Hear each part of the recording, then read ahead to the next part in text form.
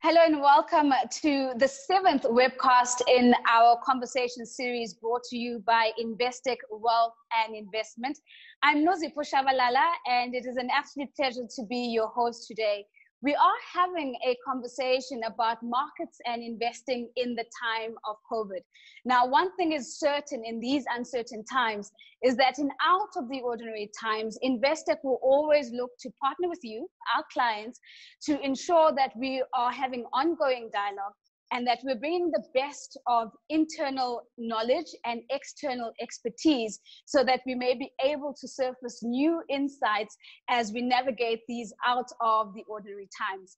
Now, in the last conversation that we had representation from over 41 countries, and I don't doubt that even today, we're going to have a truly, truly global conversation. So welcome to everyone and wherever it is that you are dialing in and joining us from.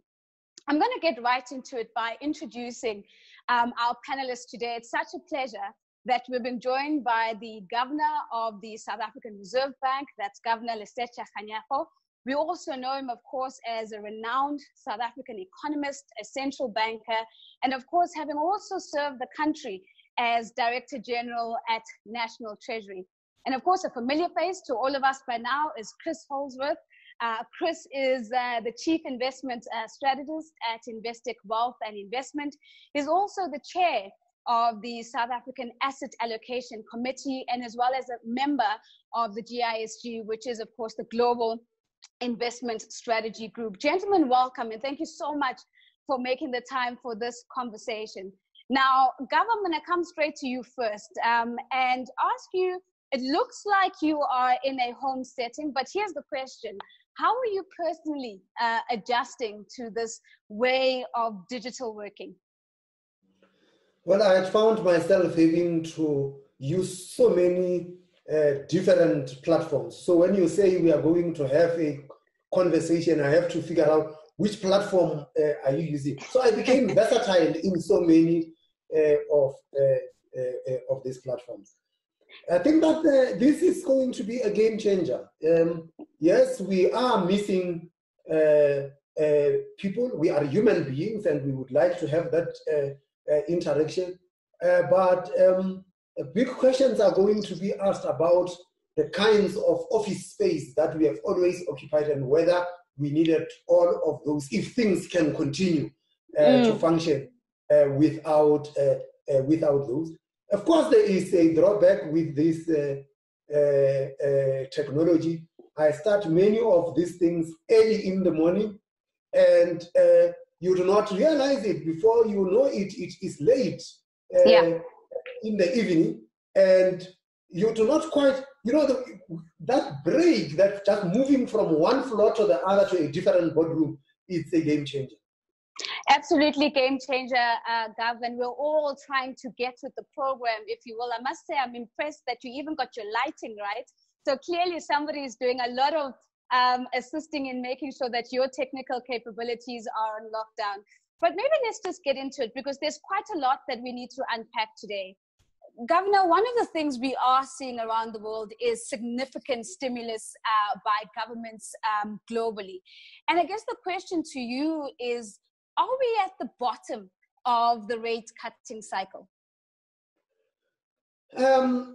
Difficult to say because you can't even talk of a cycle at the moment. And what we have basically had was we had a shock that was both a demand shock because it knocked people's incomes so people can't spend. And then it has also been a supply shock. Those who could spend, there are certain things that they are not able to buy, and that is just domestic. And you could apply the similar shock model globally. And so you had to a situation where governments had to respond. But the approach that South Africa has taken, and we were fortunate because we were amongst the late movers, had been to first recognize this as a health crisis.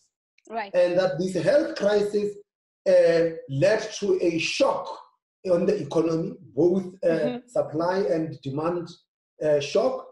And third, that led to a tightening of financing conditions for emerging market economies. So there was also a financial shock.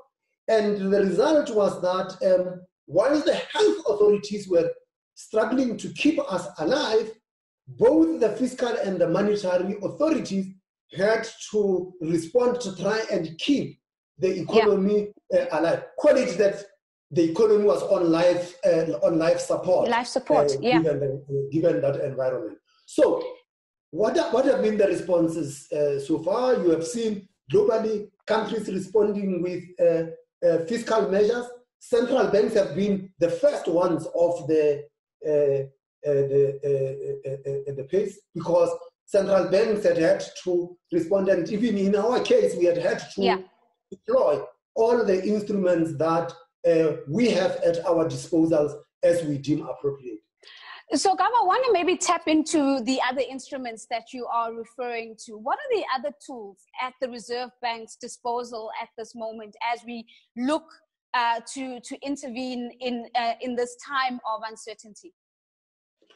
Well, we have, I will break them into three categories. Firstly, were the usual monetary policy response, which was to adjust the policy rate, which we had done 3 times this year. We started with a small move in January, and as it became clear that the crisis is deepening, we did 2 moves of 100 basis points each. And so the monetary policy response was a reduction in the policy rate of 225 basis points. But as we were going into our March MPC, we also realized that there was a dislocation in the market, that price discovery seemed to have been hindered. And there was a call from people in the market that we need to be seen, and we responded by availing our repo facilities, and we introduced 3 months, 6 months, 9 months, and 12-month repos so that the money market can continue to function. But we had also seen a dislocation in the bond market, and so we started our bond purchase program, which we were very clear that this bond purchase program we were embarking on because we were seeing dysfunctionality in the bond market. So those were the ones. And then lastly was that we responded by adjusting the financial regulatory requirements. So we relaxed the liquidity coverage ratio, and we relaxed the capital buffers, released the capital buffers so that the sector can dip into those capital buffers. So the totality of the response is something that you have not seen before from the South African monetary authorities. But we were able to do this because we had the buffers. So we could use monetary policy because inflation was firmly under control and below the midpoint of our target range. So we could provide that. And we have got capital and liquidity buffers in the regulatory space that we were able to relax. And the fact that we saw that there is a dislocation in the market, we could deploy our open market operation through a bond purchase program. So I'm going to get to the bond market with you, Chris, in a short while, because I think there's lots of implications for the outlook based on what the Gov has just shared with us. But before I get there, Governor, let me just come back to the consideration around buying corporate debt.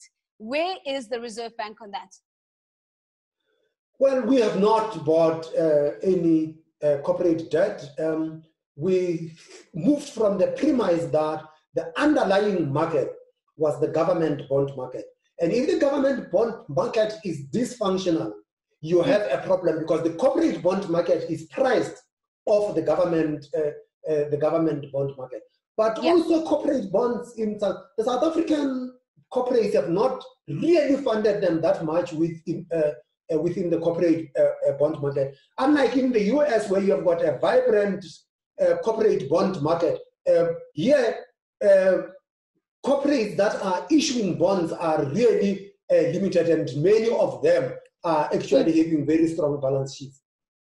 All right, so let's shift from the corporate and look at public debt, because if we just consider the comments that were made by Deputy Minister David Masondo over the weekend, speaking about how, you know, National Treasury would be in full support of the central bank purchasing of government debt, in particular with the view to fund some of the efforts in response to COVID-19. And you spoke about health responses as well as economic responses.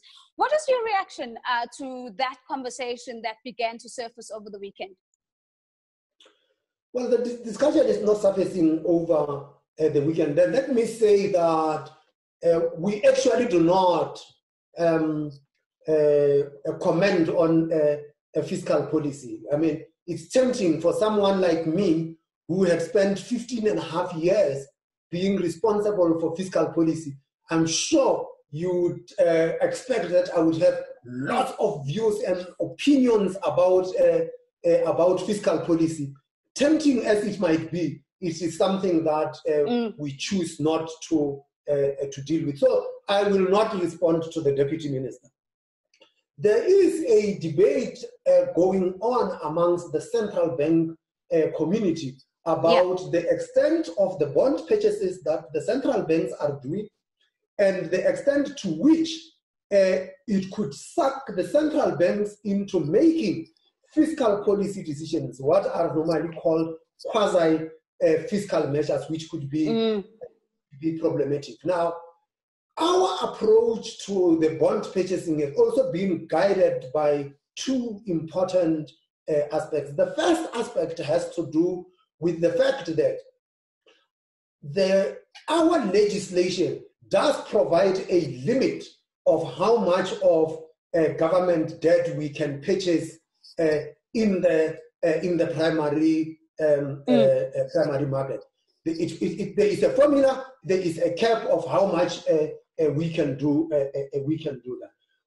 The second limitation has to do with the fact that South Africa is a member of the Southern African Development Community, and in there is a limitation that central banks should not provide more than 10% of the funding to the government, and it is an international treaty that South Africa adheres to. That said, what we do with the bond purchases is a monetary policy instrument. It is where the Reserve Bank has got full operational independence. So I like putting it this way, to say that when you hear government saying that the Reserve Bank should be funding us or something like that, we say that is very interesting. It's tantamount to a client saying to their banker, I instruct you to fund me. Banking does not work that way. The world does not work that way. And the authors of our constitution were very conscious of this when they segregated the responsibility between the fiscal and the monetary authorities. Of course, they say that there must be regular consultation between the two authorities, which the Minister of Finance and I are doing regularly, at least once a week. But during this COVID, we are almost like speaking every day. I mean, even yesterday I had 3 calls. We had 3 calls between us from the morning into the evening. So, put simply, the Reserve Bank has got a bond purchase program. It is we have embarked on this bond purchase program because we understand that a functioning bond market is important for the government, but more importantly, for us as a central bank. Our own monetary operations and our own collateral system functions through the bond market. And if we see that the bond market becomes dysfunctional, then we know that there is a threat that monetary policy itself might not be as effective as it is supposed to be. So, Gav, lots that you've shared there. Chris, I'd love to bring you in. I did see you smile a bit when the Gav was speaking about the relationship between the banker and the client, and how this is an interesting analogy that we can overlay in terms of the comments by the Deputy Minister over the weekend. But I'd love, firstly, Chris, for you to share your overarching reactions to what you've heard in terms of the comments that the Governor has made. But I'd also like you to then latch onto what does this mean for the outlook of the bond market? Yeah, I think we need to start off by recognizing that the central bank has done a lot. We've cut rates by more than a number of other countries. We're intervening, buying bonds in the market, and we've provided some relief for the banks. But simultaneously, we need to recognize the limitations of monetary policy in this sort of environment. This is an issue that's linked to the coronavirus. I mean, tourism is 2.5% or so of South African GDP. It doesn't matter what our interest rates are, we're not going to entice foreigners to come to South Africa while this problem is ongoing. Same with restaurant attendants. We may well release the lockdown, but people are not going to want to gather together until this problem is solved, irrespective of interest rates. So there's only so much that we can do. And really what monetary policy is doing up to this point is limiting the damage. So we've got an economy to get back to once we solve the health issue. So the primary concern is the number of cases and ensuring that number, we flatten the curve and get around. And when we do that, we've got an economy and jobs. With that in mind, what is our view on the bond market? Well, first of all, the central bank buying is very helpful. It ensures that there isn't the sort of dislocation that we may have seen in other markets around the world and that we have seen before. But for two, we don't see inflation as a threat in the short term or even in the medium term in South Africa. We know what's happened to the oil price. We know that retailers are not able to push up prices at the moment, not able or not willing. We can see that from Stats SA. They put out weekly data on the price of essential goods. Over the whole lockdown period, it's up about 0.2% over the whole period. Inflation is not a concern. If anything, the inflation numbers are likely to be coming down. Over the medium term, do we think inflation is going to be spiking at any point? No, we don't. So we've got an environment now where the bond yields, the 10-year bond yield in South Africa is above 10%, but inflation is 4% or may even end up being lower. To us, that's very attractive. So amongst the asset classes that we have to invest in, we quite like South African bonds, partly as a result of central bank action, but partly as a result of our inflation outlook. So I love the fact that you've landed on inflation, because I want to pick up on that, Governor, with you. Chris's outlook is inflation is under control. You did mention inflation earlier, but I'd love to hear your view on the outlook for the rest of the year. Again, bringing into context the weaker rand and the lower oil prices. How do you see inflation playing out? Well, inflation is under control. Partly because as the monetary authorities, we decided much earlier, a good 2 years ago, to say that we are going to need some cushion within our target of 3 to 6%, that we would prefer to see inflation closer to the 4.5%, right? And a lot of other things did happen that helped us to drive the inflation towards that 4.5%, but monetary policy action was at the forefront of that.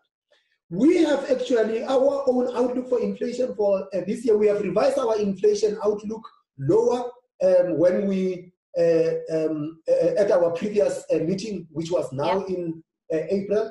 So we see inflation for this year being 3.6 or even lower.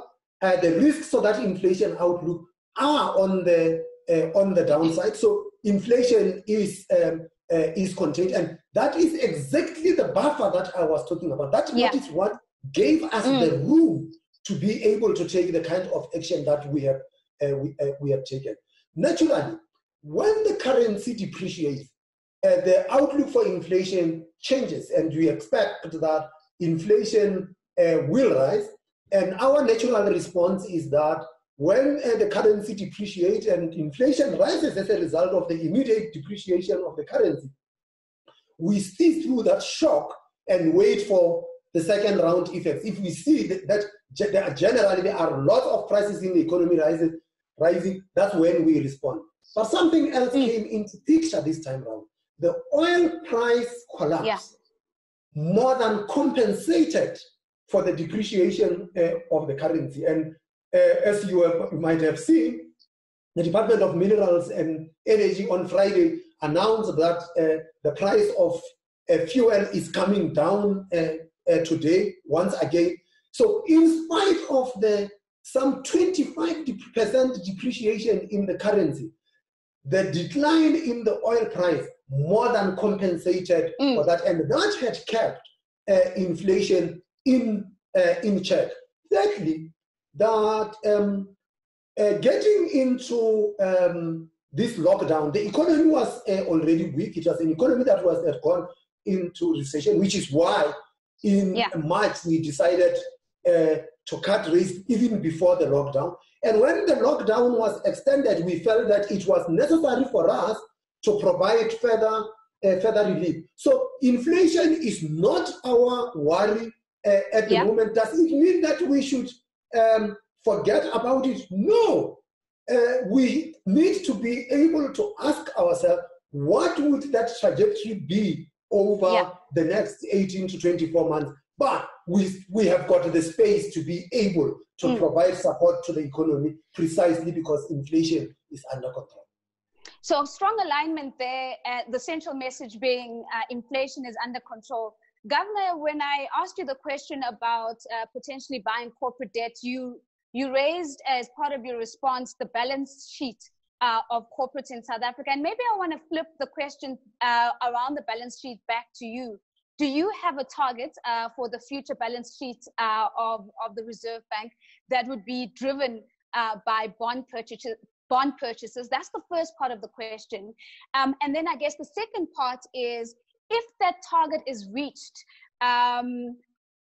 what does that mean for asset purchases? Would that mean that is the end of asset purchases, or would there be other criteria that you would look at to make that decision, or for the committee to make that decision? That is the danger of putting targets like those. I have seen many of my colleagues around the world who have said that they will buy up to this, and then they approach that limit or they reach that limit, and then they say, okay, what do we do? And I've seen in Japan, for example, they decided to lift that limit before they even got there. We are not in this because we are trying to manipulate the yield curve or because we do not like the prices in the bond market. We are in it because we felt that the bond market needed support so that they could continue to be adequate price discovery. Before we embarked on the asset purchase program, what we saw was that small amounts of some 10 million rand could move the bond yields in South Africa significantly in an environment where we have got a bond market which is got a turnover of over 18 trillion rand. For it to be moved by an order of 10 million rand told us that there is a problem in the market, hence us coming into the market. The point here is that we shouldn't be imposing limits on ourselves for as long as we see the dislocation and we feel that the correct thing to do is for the central bank to continue to purchase the bonds, we should do so. There are, however, two limits that we have got to take account of, which have got nothing to do with the balance sheet of the central bank. The first limit is that bond purchases can do nothing where there is a concern about the sustainability of the debt of a country. You can go and buy the bonds the way you like. You will not be able to move the dial because there are concerns about the debt situation of the country. That's the first one. The second one is that unlike the advanced economies that have got the benefit of having their currencies as reserve currencies, we are a small open economy. So there is a limit to the bond purchases that you could make, because as you make these bond purchases, you are actually creating rents that you are putting into the market.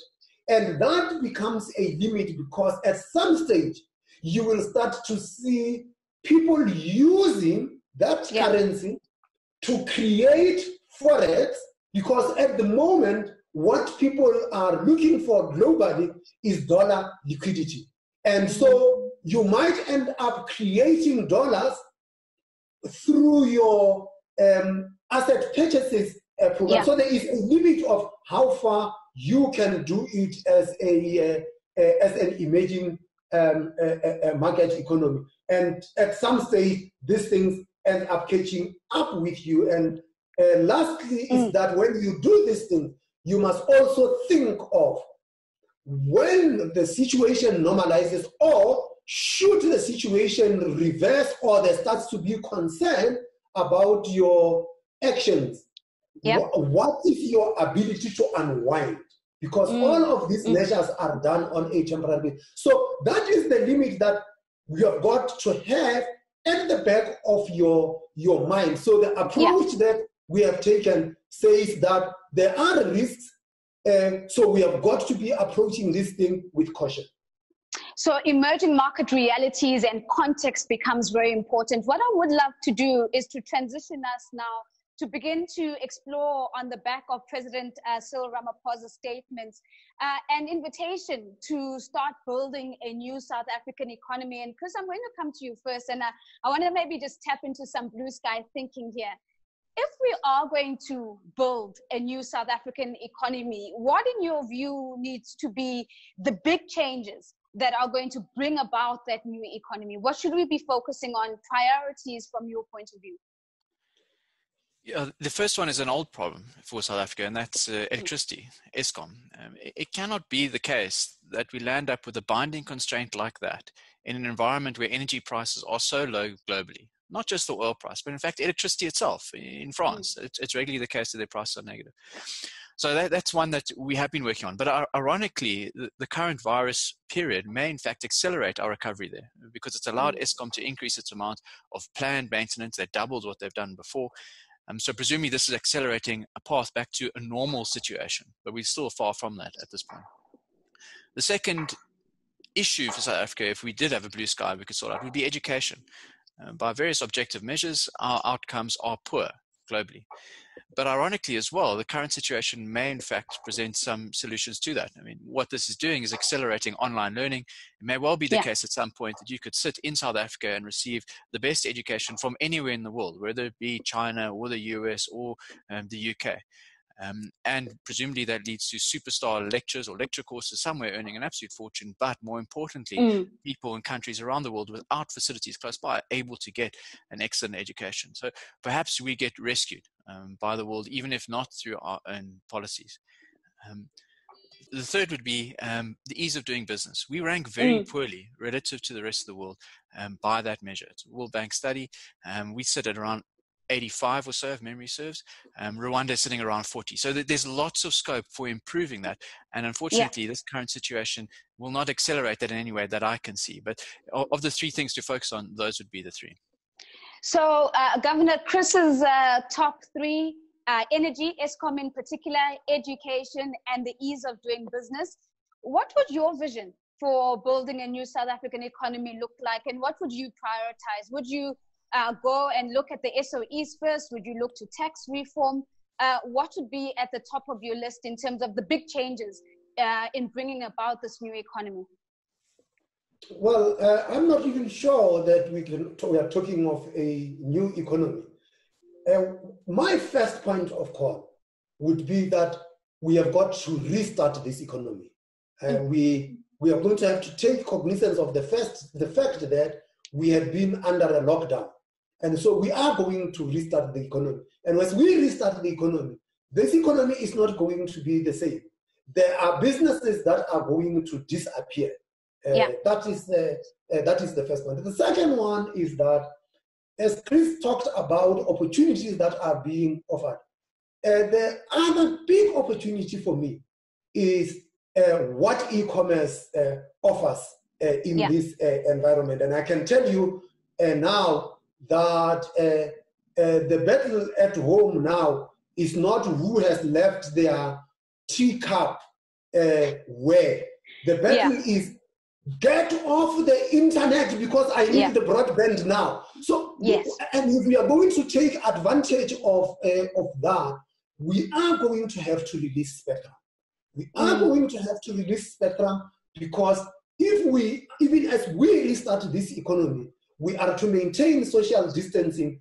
We are going to have to take advantages of what e-commerce offers in this environment. And thirdly, the things that Chris said, which I would capture in one phrase, which the president basically said, that all these temporary measures that we are putting in place are also posing us with a challenge of embarking on that structural reform program to make sure that we lift the potential growth rate of the economy. And it's the kind of things that Chris talked about, education, health, and all of that stuff.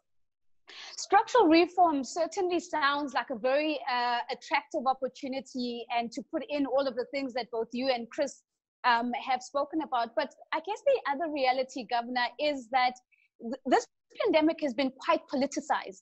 And so I suspect that my question or pushback is, how feasible is a structural reform in South Africa, given the politics of this moment and how we're politicizing the pandemic? Well, the chief executive of the country had pronounced and said that this is what he is going to do. And I think as South Africans, we have got to rally behind him. Now, before I get to the end of this conversation, there is another opportunity here that I think is worth exploring, Governor, that out of this particular pandemic and in learning to work differently under the COVID-19 reality, could we also be seeing an opportunity to reset the relationship between the private sector and the public sector to something that we probably have always spoken about but not quite realized? Do you see this as an opportunity? It's been reset. The relationship has been reset, and I think that there is one of the video clips doing the rounds in social media, and it's a conversation between a father and a son, and the son towards the end of this clip ends up saying, "But did we have to wait for a virus in order for us to work together?" The point here is that the virus has achieved exactly that.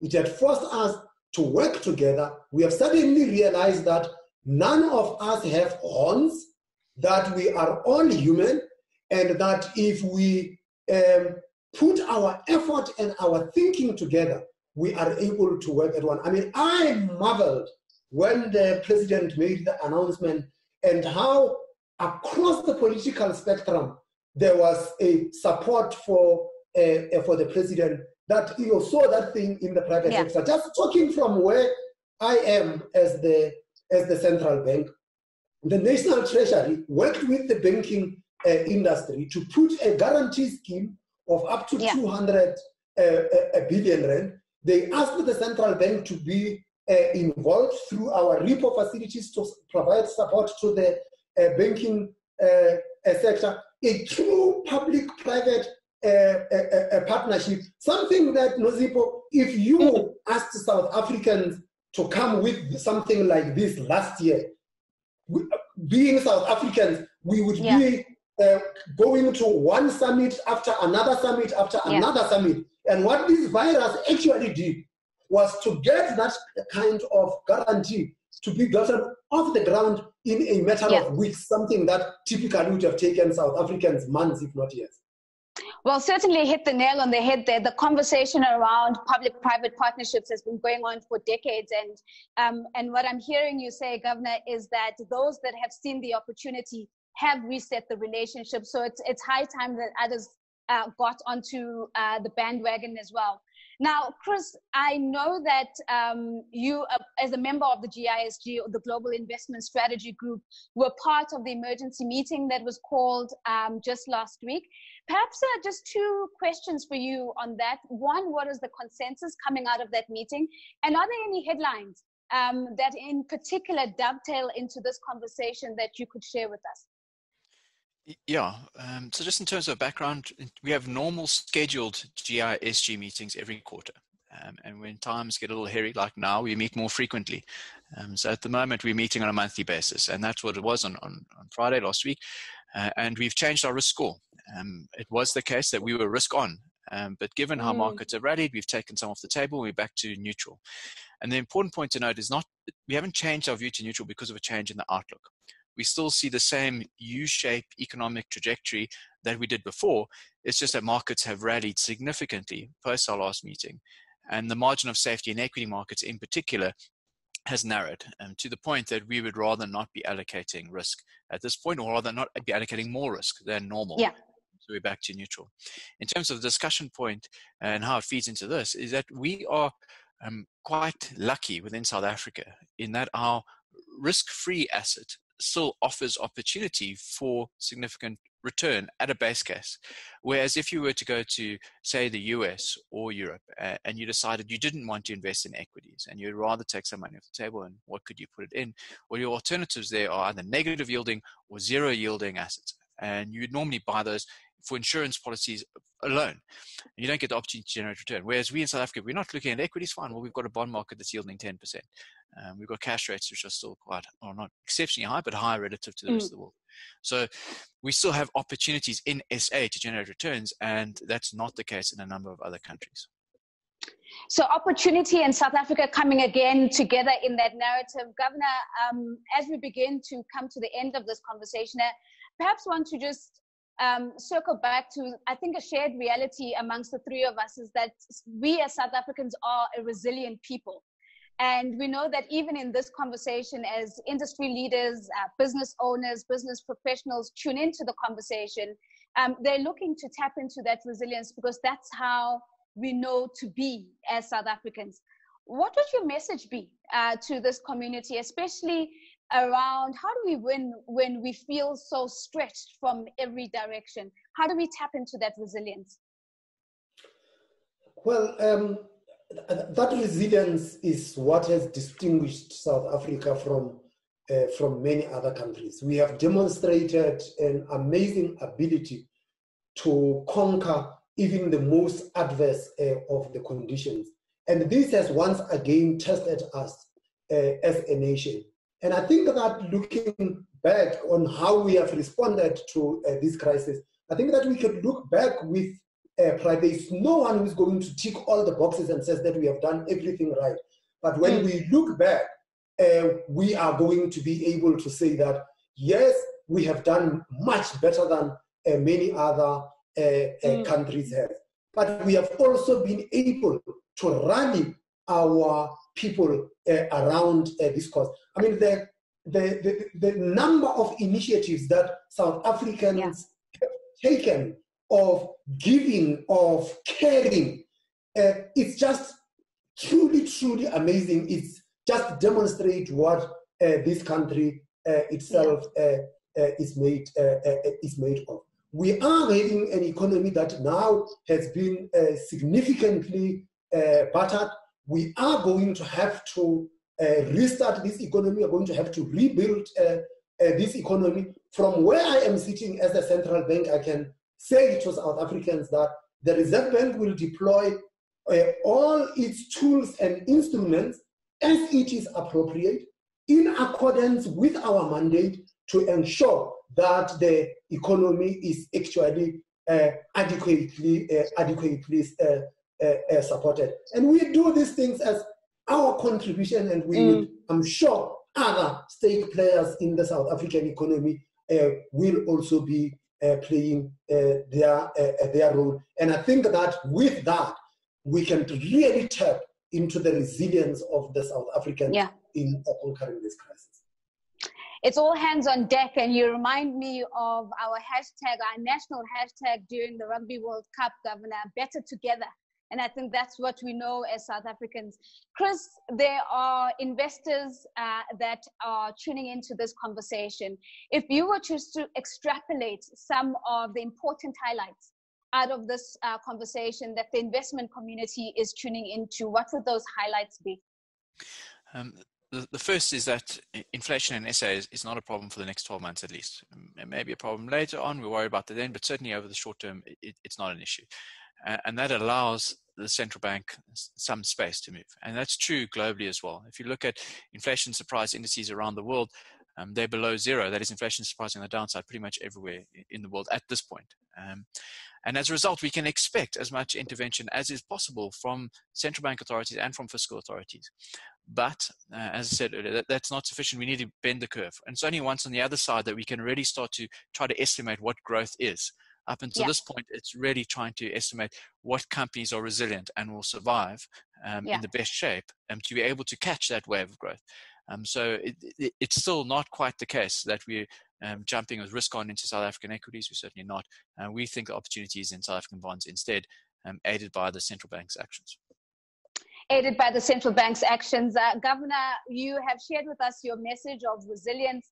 From the perspective of being the governor of the central bank, I'm going to put you on the spot and I'm going to ask that as Lesetja Kganyago, what is the hope and optimism that's keeping you going, and could you share that with us?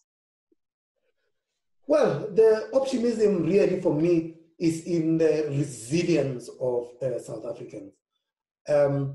I have not seen South Africans rallied for a cause like we have seen them now. And if we can do it because we faced the challenge of a virus, we surely can rally South Africans to building a better future. Well, if we can do it to take on a virus, we certainly can do it to build a better future. What an awesome conversation. A very big thank you to the Governor of the Reserve Bank. A very big thank you to you, Chris Holsworth, for joining us once again. A big thank you to all of you that are tuning in and dialing in from all over the world to be part of this truly global conversation in Out of the Ordinary Times. I hope you're taking away insight and clarity out of this conversation. From myself, Nozipho Shabalala, it's been an absolute pleasure being your host once again. Goodbye.